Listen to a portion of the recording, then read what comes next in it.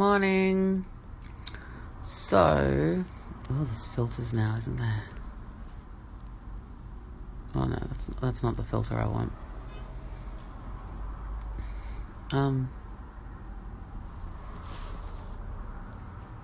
So the reason I'm here is I've just woken up, and normally when I wake up I do not turn my phone on. I normally do a 10-minute meditation. And I know that Courtney has been doing the Jasmine Masters 3-minute meditation challenge. So I wanted to see her 3-minute meditation challenge and raise her a 10-minute Courtney Zamololochkova meditation challenge. So here's what I do. Wait, I'm gonna put this like that. Before I turn my phone on, I wake up in the morning and I stack up a couple of pillows, like so that my bum is raised up, and then I sit on the pillows, and then I put a pillow under one leg. Oh wait, let me see if I can join with Katya. Hang on. I think go live with, I don't know if this will work, but I'm going to try it.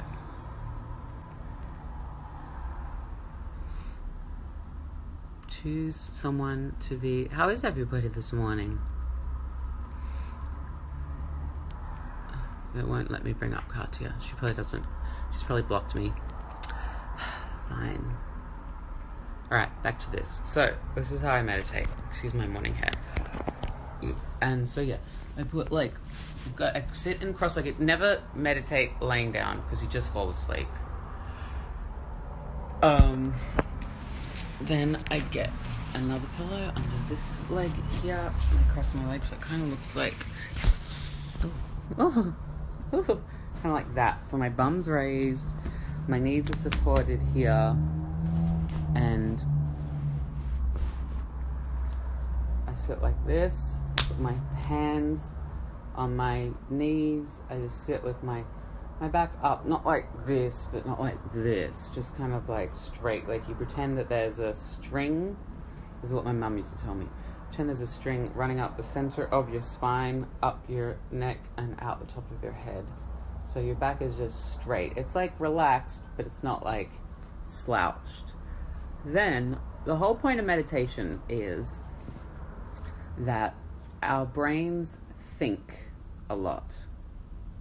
Should I turn on lights? Do I need lights? Should I do it this way? Is this better? Do I need lights? Oh. I didn't do that. That was the sun. The sun just came out. And the sun just went away.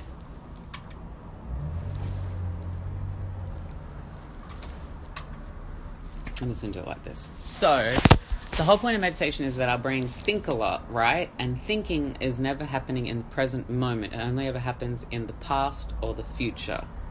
Does that make sense? Because if you're thinking, you're not thinking about right now. You're thinking about something that happened before, or you're thinking about something that's going to happen. So, the whole point of meditation is to bring your mind into the present moment and out of those thinking thoughts, that incessant thinking mind that's really out of control. It's just thinking about everything. They call it the monkey mind, because it's like a monkey swinging from the trees, just like grabbing onto any thought that comes into your brain. So meditation focuses your mind in the present moment, and the more that you do that, the more you get out of that monkey mind habit pattern and into the present moment. When you're in the present moment, you're just being rather than thinking. That's a little confusing probably, but let's see how it goes. So the style of meditation that I do is called Vipassana. It's non-denominational, it's not religious or anything like that. And it is from the teachings of Buddha, but it is not Buddhism, because the Buddha actually was, from what I can understand, he was secular, he was an atheist, he didn't believe in all of that sort of stuff. He said that there shouldn't, all those like Buddhist statues and things. He was against all of that. He said that you shouldn't. He said he wasn't a god. He said that he wasn't any of these sorts of things. That he was just some dude who like learned how to meditate and understood sort of the ways of the world. So I've been to these Vipassana meditation retreats. They have them in places all around the world. It's a 10-day silent meditation retreat where you meditate for 11 hours a day. It's pretty intense. Oh, by the way, can you hear me? Because I know that when I put my phone like this, sometimes people can't hear me. I'm going to wait to see if you can hear me. Are you the 10th queen? I don't know what the 10th queen is. Oh, that's in reference to that TV show. Why is my brain not working? All Stars season 3. No, I'm not the 10th queen. Oh no, it's in reference. Is it in reference to all? Anyway, I'm meditating. So, this style of meditation starts off with something called Anapana breathing, which basically just means that you're breathing in and out through your nose. But when you're breathing in and out through your nose, you want to be aware of the sensation of your breath going out and going in. You specifically want to be aware of it just around your nose and your top lip. So it's all about, the reason this style of meditation I really like is because you're not focusing on a mantra like in transcendental meditation. You're not focusing on like an idol or anything religious or anything. All you're focusing on is your own human body. So you start off by focusing on your breath coming in. The light keeps changing color because the sun and the clouds and things keep changing outside the room. I'm just gonna turn my light on.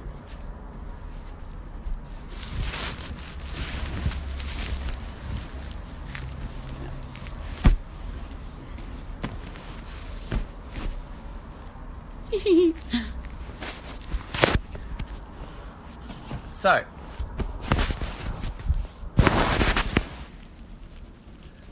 sitting here in my meditation position, feeling comfy. I'm going to close my eyes and I'm going to breathe in and out through my nose. I'm going to breathe in through my nose. If you're welcome to try this with me.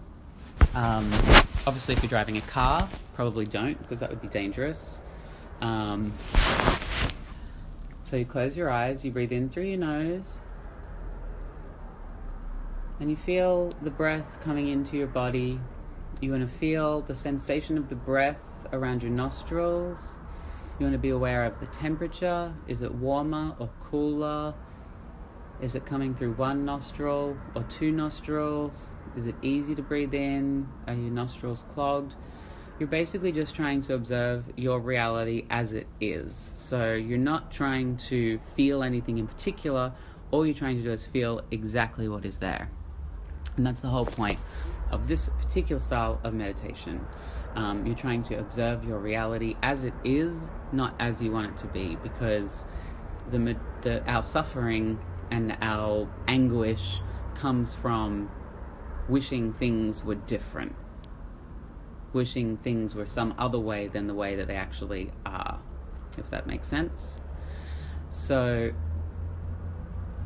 you close your eyes, take a breath in, and then out through the nose. When you're breathing out through the nose, be aware of the air like rushing out your nose. Maybe it feels warmer around your nostrils. Maybe you can feel it just on your top lip here. You can feel the air coming out. But you really just want to focus on this little triangle area here, like your top lip and your nostrils, like the air around your nose and your nostrils. So basically, if you're doing the Jasmine Masters 3-minute meditation challenge, a suggestion on how to do that, for me, you can do it however you want, is to try Anapana breathing. I would set a timer on my phone, sit up in a position, 3 minutes, like you're not going to get, you probably don't need to support your knees and stuff because they won't get sore. But if you're doing like a long time, you probably do. But yeah, the 3-minute Jasmine Masters meditation challenge. I wonder, can I write it on the screen? Like no, you can't. Sit up, set a timer, turn your phone on airplane mode, make sure you're somewhere quiet. I mean, I can hear the noise, my windows are open right now.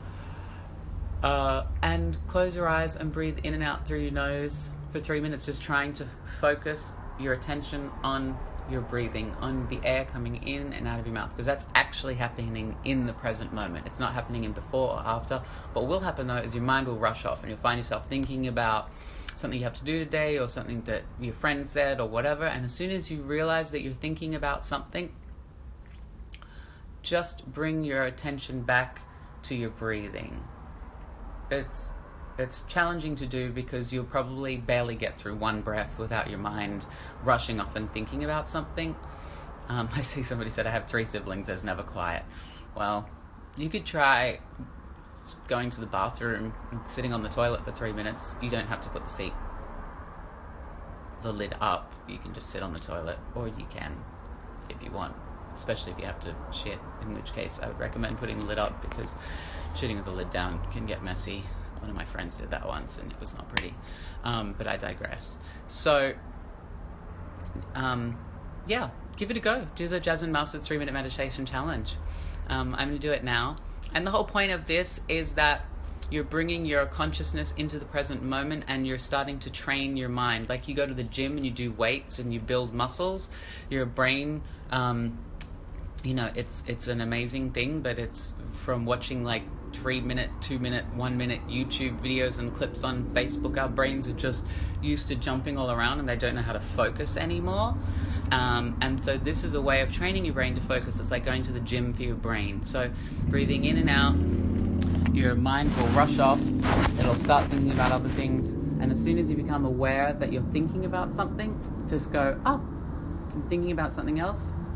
That's okay. Right now, I'm meditating. So I'm going to bring my attention back to the breathing, back to the sensation of my breath coming in and out of my nose. In and out. They don't have to be deep breaths. They don't have to be shallow breaths. They should just be the exact breaths that happen to be coming in and out of your nose at this particular time in history. So you're not trying to create anything. You're not trying to create an artificial circumstance. You're not trying to like breathe. If you want, you can be a little bit deliberate in your breathing in the beginning to try and, you know, become aware. But the whole purpose of this is to observe your reality as it is, not as you want it to be. So it's just to observe exactly how it's happening. And if you're doing that, you're meditating. And if your brain's rushing off, you're still meditating when you bring it back and you bring your focus back to your breathing. So that is my little guide, my Jasmine Masters 3-minute meditation challenge, as patented by Courtney and yeah, do you have any questions? Now I can read the screen. Why is it so dark? I put a light on. Oh, I don't know. I love you, Courtney. Please come to Mexico. I love Mexico. Does anybody have any specifically meditation questions? Are you vegan? Yes, I am vegan. Victoria Julia. I have to close one eye when I read the screen because I have a lazy eye. Like, normally I don't, but vanity tells me that when I'm on Skype or like FaceTime, when I start reading something, my eye wanders off, as you can see right now. So whenever I read, I'm like, oh. How do you stop falling asleep while you're meditating? That's a great question. You sit up. You don't lie down. If you lie down, you fall asleep instantly. But if you sit up, like there's a gap between my back and the wall. So the best way is to just sit up, like I said in the beginning, relaxed and but in like in an upright sort of position, and you won't fall asleep. Because if you fall asleep, you'll go like this. Which, let me tell you, when I was doing my Vipassana meditation retreat, there was a lot of that. There was a lot of like, oh, cool, right, meditating, right? Oh, God, meditating. But, you know, that's why I do it when I first woken up in the morning.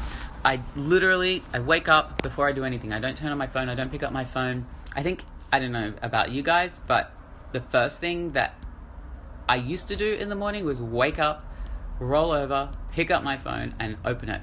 Now, when I go to bed, I put my phone on airplane mode, I don't even want to have the temptation or anything or all of those, I don't even know how a phone works, telephone waves flying around my head. So I just put my phone on airplane mode, I go to sleep, I set my alarm, and when I wake up in the morning, I put my pillows in my meditation position and I meditate. Like right now, I've been away and I've been traveling and I've been out of sync, so I'm just doing like 10 minutes each morning. But then like tomorrow, I'll probably do 15 minutes, and the day after, I'll do 20 minutes. And then realistically, I never get up to an hour. Like that's like, I could tell you that I meditate for an hour every day, but I certainly do not. Like 20 minutes, like sometimes I'm like, I cannot fucking do this for 40 minutes. I can do 10. I can do 5. And that's better than doing nothing. It's just about creating a habit and doing it. What are the health benefits of meditating? The health benefits of meditating are many.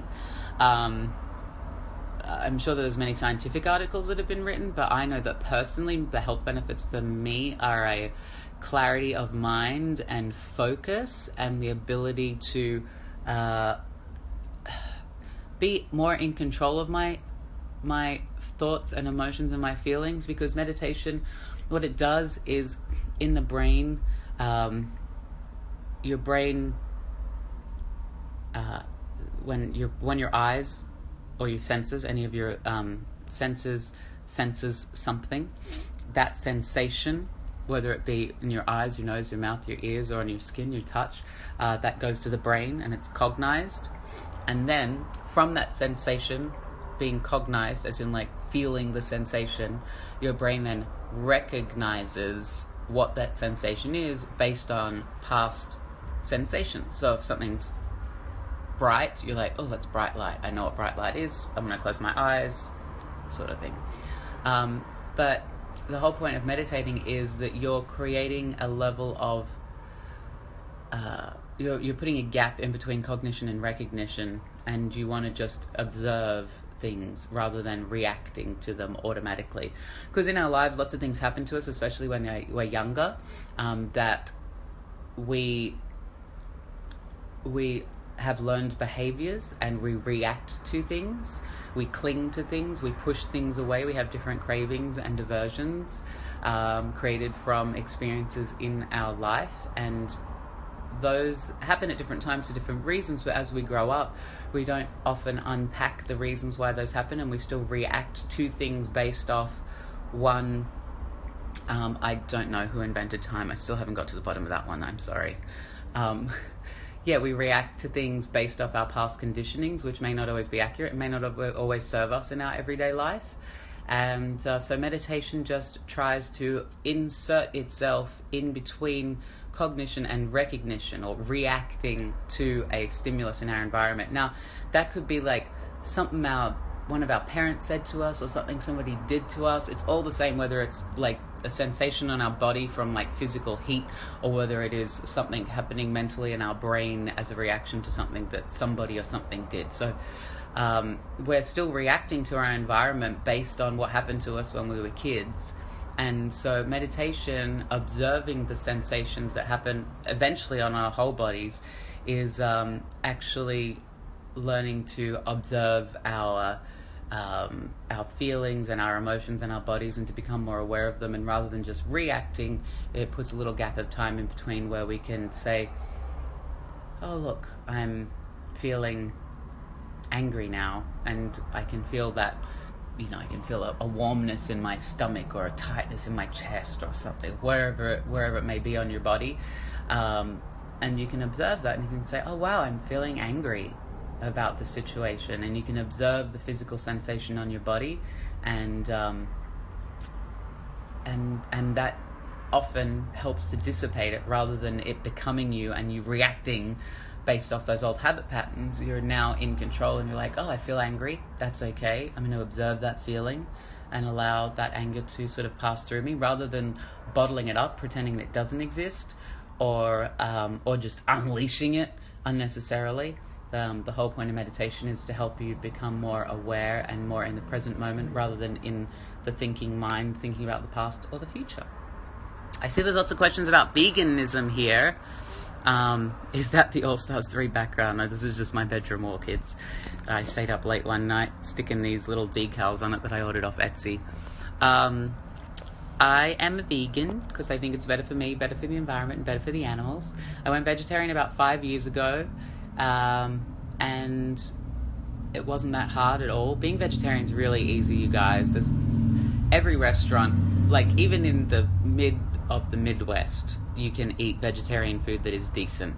Like if you go to a regular restaurant and you try and eat vegan, you end up eating some shitty meal that is like a salad or like the mash and peas without the gravy and the meat, and it's just shit.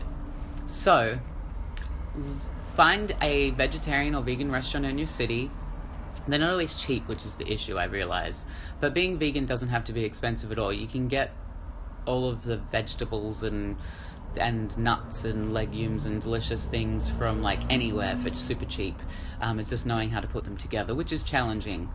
You can't just stop eating meat and start eating like bread and carbs and pasta. That's not being, I mean, that is being vegan, but it's not being good for your body. So you do have to have a level of awareness about your diet and about, you know, how to feed yourself. But if you are eating a whole food, as in it's just food, like real food, not processed packaged food, a whole foods plant-based diet, and it's, you know, varied, you're not just eating one thing, you can't help but get enough protein and get enough vitamins. That's the way that the planet is set up. If you eat food, you will get enough protein. It's a big misconception that like, how do you get protein?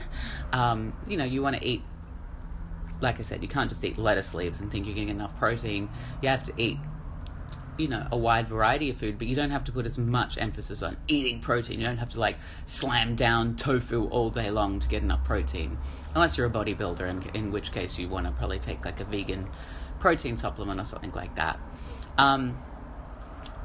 But have I ever seen What the Health? You know, I haven't seen What the Health. I should watch it. I'm vegan and don't eat honey. Do you eat honey? Do you know what? I do eat honey. I know there's a whole bunch of different rules to being vegan, that you eat no animal products, that you wear no animal products. I'm not like staunch. I don't like go out of my way to eat honey, but I do eat honey. I'm not that. Yeah. Oh my God, you're on my TV right now. That's funny. Is it MTV Single AF? Have you guys been watching MTV Single AF? It's the opposite to meditation. It's reality television. Reality television could very well be the antithesis of meditation, but it's still fun to watch. So that is, meditation helps with stress. Meditation helps with everything. When I meditate every single day, I feel like I'm more in control of my life and my feelings and just like my brain. Like I feel like life can sometimes be a constant struggle with my brain, getting my body and my brain and whatever else is inside me to do what I need to do and what I want to do can sometimes be a real struggle. And when I meditate regularly, I just notice that life is a little bit easier and a little bit better, just incrementally. I'll just be like, oh, I should do the dishes. And then all of a sudden I'm doing the dishes rather than complaining about not wanting to do the dishes. That is really the power of meditation for me. It's the ability to do the dishes and to do other life tasks that you don't want to do